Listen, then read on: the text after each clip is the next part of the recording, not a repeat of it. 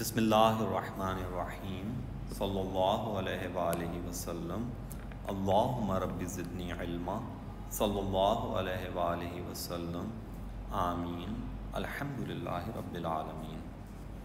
In this lecture, I will discuss the domain and range of composite function GF.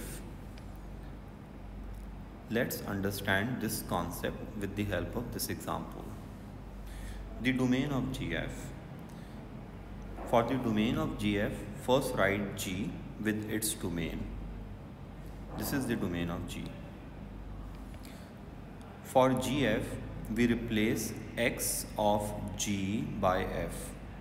Similarly, for the domain of GF, we must replace this X, which is the domain of G, by F. Now we need to solve this inequality. This is the value of F. By solving this inequality for X, we have got the domain of the function GF. So for the domain of the composite function GF, first write function G with its domain. Then write function GF and then replace this X, which is the domain of G, by F, as we replace this X by F to get GF. Now substitute the value of F here, which is 2x plus 3, and solve this inequality. This is the domain of GF. Range is very simple. For range, first find function GF. You all know how to find GF. We replace all X occurrences of G by F. So we replace this by F and this by F, and this is also by F. So this is GFX. Now get its simplified form. This is the simplified form of GFX. We can write this in completed the square form because this is the quadratic function.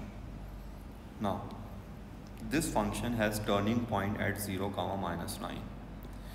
And this is the domain of this function. The domain of this function is x less than equal to 0. We just found this. Now, for range, make a rough sketch. First get the corresponding value of y of this x. The corresponding value of y of this x is minus 9. Now make a rough sketch. This is the rough sketch of this function with respect to this domain. Since x is decreasing, x is on left side, x is decreasing, so we have left side of the turning point, this one. Now observe the trend of values of y. See, y is increasing from minus 9 inclusive. So that's the range of this function GFX.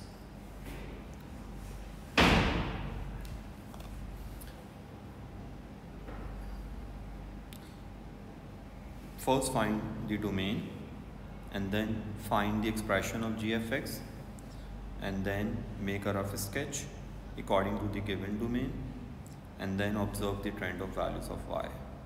So y is increasing from minus 9 inclusive. That's the range of this function GFX. I hope this lecture will help you to understand the concept of the domain and range of composite functions. Good luck. Allah Hafiz.